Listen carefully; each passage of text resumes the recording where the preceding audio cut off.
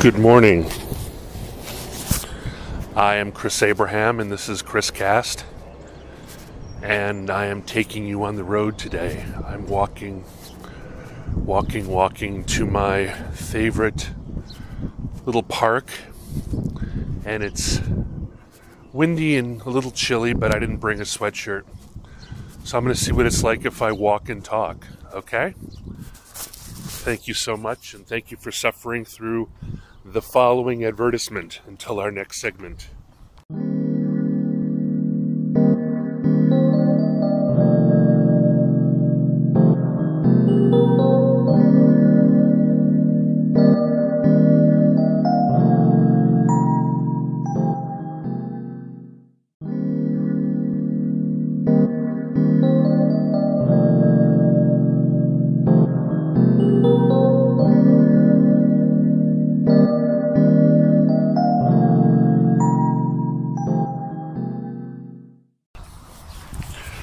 So, you get to come with me on my morning routine. I'm leaving Dominion Towers.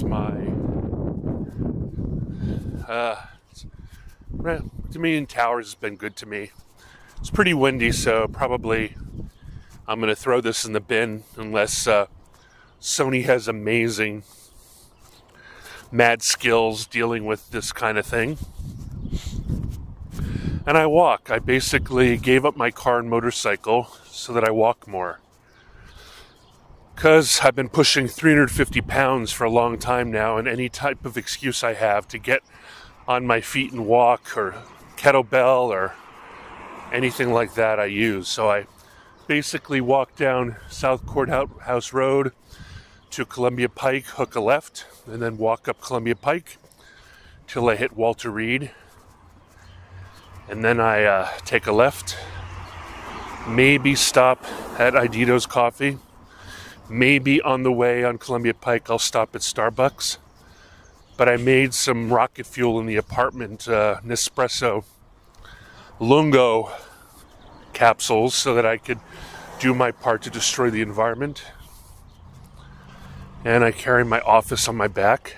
Currently, I'm trying to break in a way too expensive bag, a duffel, that I bought on impulse from Filson, made by a company called Ranchlands, and it's all leather.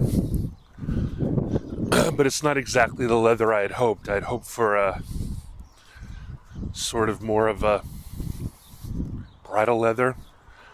But the body of the bag is soft, sumptuous, frickin' rich lady leather in natural color, so it looks like I have a Birkin bag instead of a badass legacy duffel bag for a man. So I'm carrying it for everything and everything, everywhere for everything, because I really wanted to break in.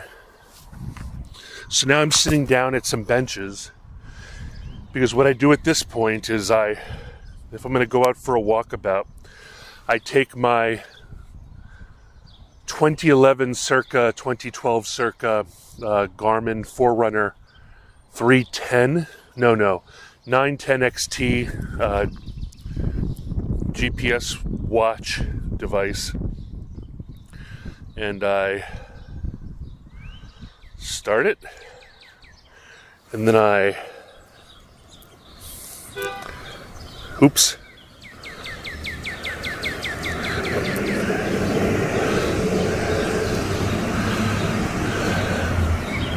And then I lock it. Key's locked. So I know that the way I have it set up, it can record upwards of 8, 9, 10 hours of me walking, which then I upload to Strava, and Strava takes that 10 hours of sitting and walking and sitting and walking and working and walking and sitting and walking, and then only takes the active times. And so it's pretty great. I just go ahead and pretend like I'm doing an ultra marathon, and it usually results in between 3 and 5 miles, which isn't that much, but it's fun to participate on Strava and beguile my friends by seeing that I've only done 5 miles in 8 hours. Other people who are doing 8 miles in 1 hour. It's quite fun. So at this point, I'd put on my headset and set up a podcast, started listening to it. What I carry in my bag is a bunch of buffs because of coronavirus, but what I do is, because it's the summertime, I've taken all my buffs and I've cut them in half. Lengthwise, obviously not through the donut, but usually buffs are about 2 feet long, and I kind of cut them into foot long, or if they're 16 or 14 inches, I cut them in half to 7 or 8 inch sections so that I can just have them around my neck.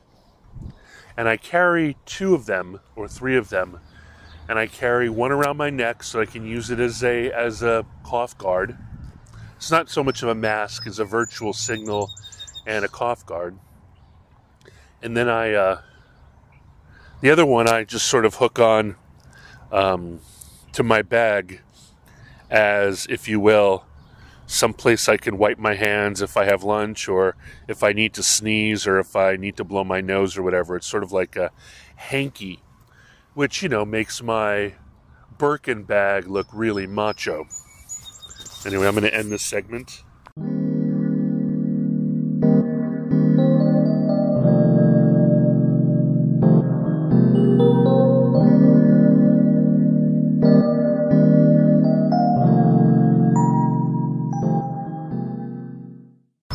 All right, I'm back on the road.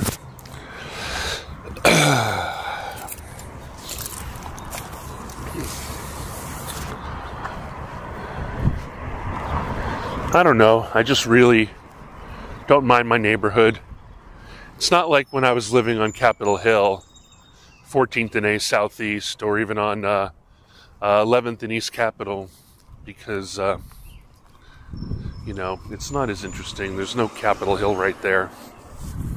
But, it's just a neighborhood. And so I just deal with it. There's Starbucks nearby, there's Pentagon City and Crystal City, and really, North Arlington is so close, but North Arlington feels so far, and actually, it's no further than walking all the way to Crystal City or to Pentagon City, so it's just not in an interesting direction. You have to get on Washington Boulevard and just sort of schlep along there, and there's nothing going on. So at least the way I'm going, I get to look at the Pentagon, and I get to look, but I don't get to look at any of those things on this walk. This walk is just up Columbia Pike, but I know people on Columbia Pike, and there's the Starbucks, and like I said in a previous episode, my favorite park, currently my favorite park, Penrose Square Park, where during times not of quarantine, I have plugs and cafe tables, and with metal powder coated Frenchy looking ones, with metal powder coated Frenchy looking chairs that can bear my weight. But even now, without the amazing fountain, and without the little kids playing, and without the tables, here comes a truck.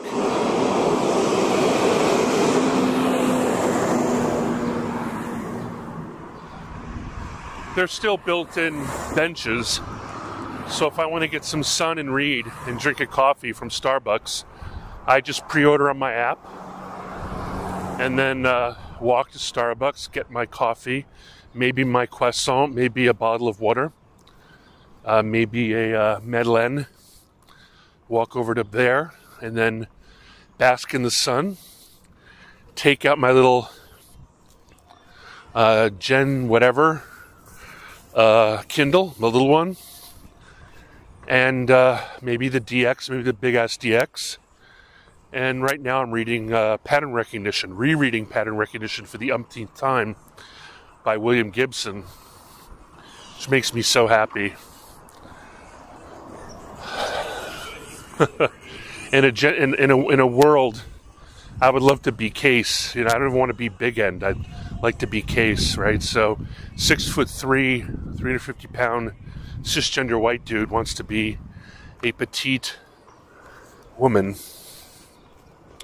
who has a physical distaste for branding. I wonder what she feels about Filson. Anyway, she's fictional. Now I'm walking past Bobby Need's Diner. There's the traffic on Columbia Pike. Export Express is across. It's closed. Bobby Need's is open for delivery and socially distanced dining. Here comes another truck.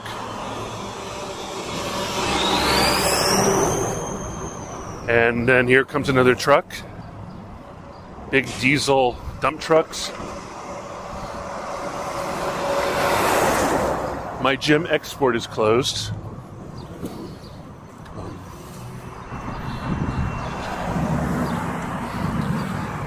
Then there's William Jeffries, which is actually really nice, but not my vibe. It's kind of hipster folk singer feeling, but the food's delicious in there, and if anybody wants to come to the neighborhood and isn't interested in Mexican food, that's where I take them. I also got to remember there's the Irish place, but anyway. And then my beloved Taqueria El Poblano, which is pretty much open for outdoor seating now. And even though we do have a locally owned espresso place called Rappahannock Coffee, I freaking hate that place. So here.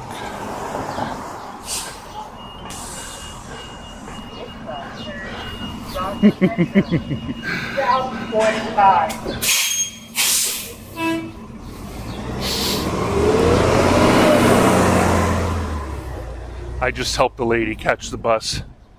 She was rushing, and I'm like, stop, stop, stop.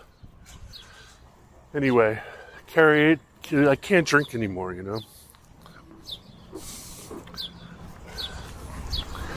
Not because I'm an alcoholic, which I probably am, but because every time I do, it pops my poor little sinus rhythm heart back into AFib. And then a bunch of doctors freak out, and they want to give me cardioversions, and need to go to the doctors and the hospital, and it's not good for my poor little heart. It exhausts it. So while I can apparently drink coffee till the cows come home, truck!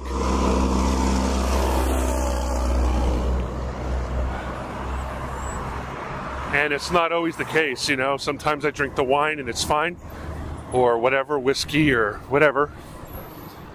Beer, sometimes it's fine. Sometimes it throws me for a loop. I think it has a lot to do with how I sleep and my sleep apnea. Truck.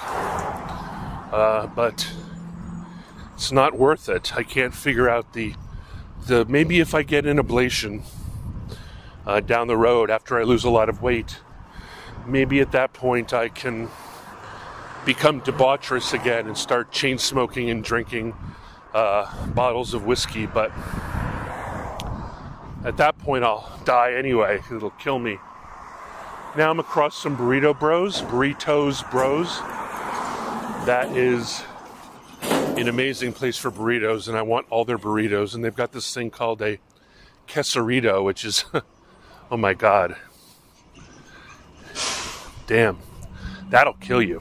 So delicious. Anyway, I'm going to stop now. This is enough of you having a morning with me. Let me know if you like this form. I'll continue going. You can stop listening if you like and be like, this is such bullshit. But it's sort of hazy, overcast. It's going to be, it's June 15th. Good morning. And I'm passing CVS now, an H&R Block, and Boost Mobile, and Domino's. And I wonder if the salsa room is out of business or whether it's just in hibernation until this is over.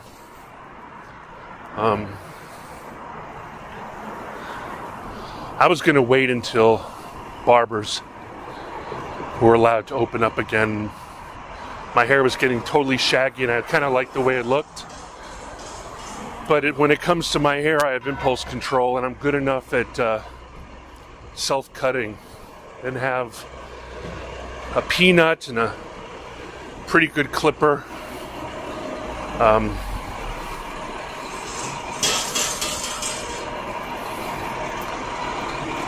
That I did it myself. If I pause, it's not from being out of breath, it's because someone's walking by and I should have put my headset on so it looks like I'm not talking to myself. There's a work truck with a big diesel next to me, so that's the sound you might hear.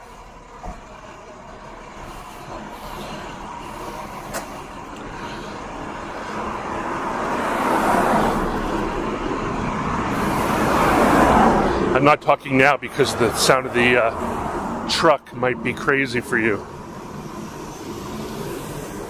Or maybe you don't hear it at all. I don't know.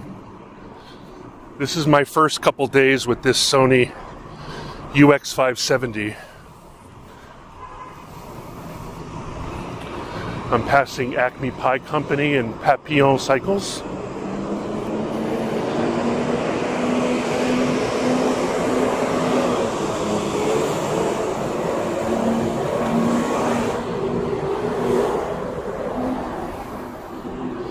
I've committed to only using my local bicycle shop, Papillon Cycles, because I want them to be alive. I wonder what companies will remain alive after through coronavirus and this depression / recession that's going on.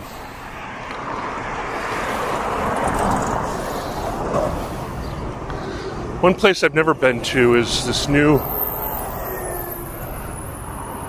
Rebellion restaurant. Maybe I can convince someone to come eat here with me. But Cinnamon Draft House is closed. It says, closed, stay safe, follow social media for updates. I love that place. I don't use it nearly enough.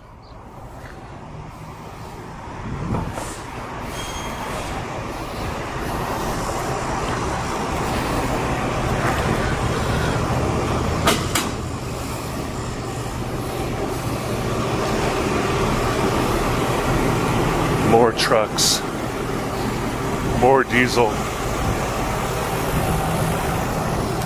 I crossed the street away from Iditos because I really don't want to engage in Iditos conversation at the moment. I love those guys, but I feel compelled that if they catch my eye that I have to buy a bunch of stuff.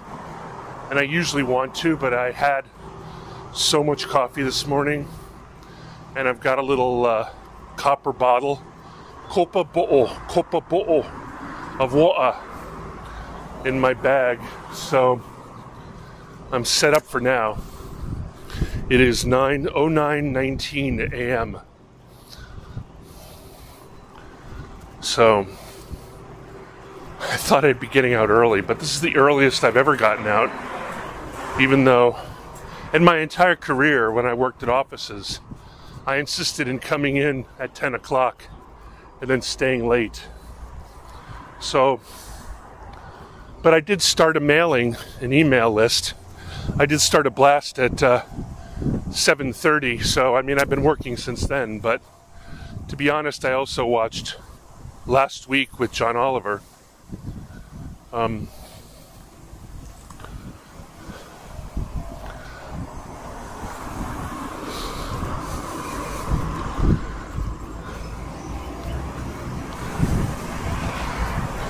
So I don't know. There's a really big blank kind of...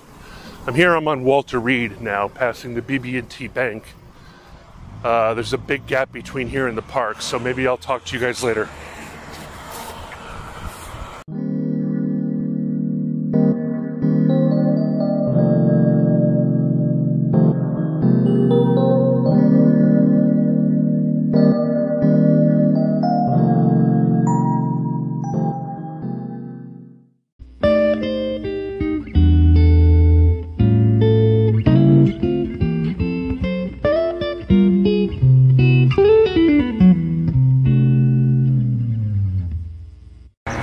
By the way, if you're going to go ahead and start your GPS at the start of your walk, make sure that it's enabled, because sometimes when you have your GPS in the apartment long enough, it turns itself off and says you're indoors.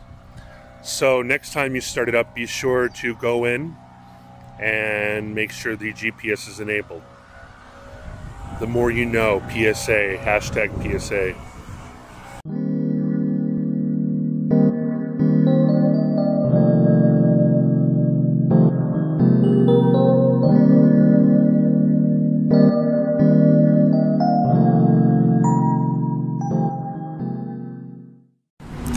Alright, I've arrived at the park and I'm sitting on a park bench, and when I arrived there was either a mom with a child or a nanny with a child, and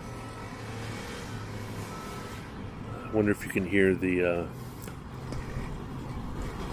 gas operated cutter across the street. But that's part of the ambiance, right? The sound design of being outside. So, you know, I've never had this actual thought, but I noticed that the entire time that this young mother or nanny was interacting with the child, she was not going through the motions. She was not considering the child like, you know, be it a mom or a nanny. She was not treating the child like a piece of luggage.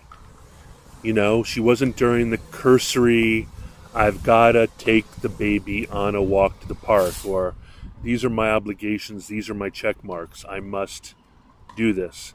Take the baby outside, walk it about in the pram, not really paying that much attention to the child's enrichment, but going through and checking off the box. No, the entire time she was with this toddler, she was physically, emotionally, visually, and eyeball to eyeball engaged in a very real way. It wasn't just a kettlebell or a football or an inconvenient bowling ball. It was a sentient human being, and she was engaged and entertaining and enriching and playing and talking and communicating and loving on, and I thought that was really beautiful. Anyway, the reason why I brought her up, first of all, the reason why I really noticed her is because she was at the picnic table I wanted to work from. And there's another dude on the picnic table behind me with an iMac or an iBook or an iAir or an Air Mac or Mac Air. And then I just had to wait her out while she was being an amazing parent or caregiver or nanny. How I love you, my dear old nanny. She rocked. But then she left, and then I was getting ready to move over, and a dude and his dog came by the picnic table, and I'm like, no! And of course he was just walking his dog, probably stepping in poop right now. And then they walked away, and so I was able to claim my pole position and my happy position that I'm going to probably be here for 3 hours and 41 minutes, or however long my laptop lasts, and then I will walk home. My Garmin Forerunner 910 XT is now connected to the GPS, so the 920 XT that I have would automatically go between being inside and being outside, but this one I need to remind myself in the morning to set it for GPS so that I don't walk my entire day for naught. Anyway, thanks for visiting, thanks for coming, thanks for staying. Please subscribe. I'll tell you more information in the next segment.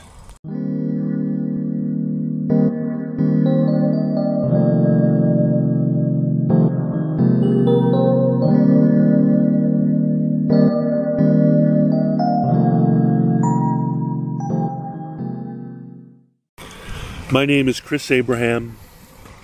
I have this little podcast. It's basically an audio diary, an audio journal, a brain dump to keep my brain empty, like it generally is if you listen to my brain dumps. You can reach me at chris@abraham.su.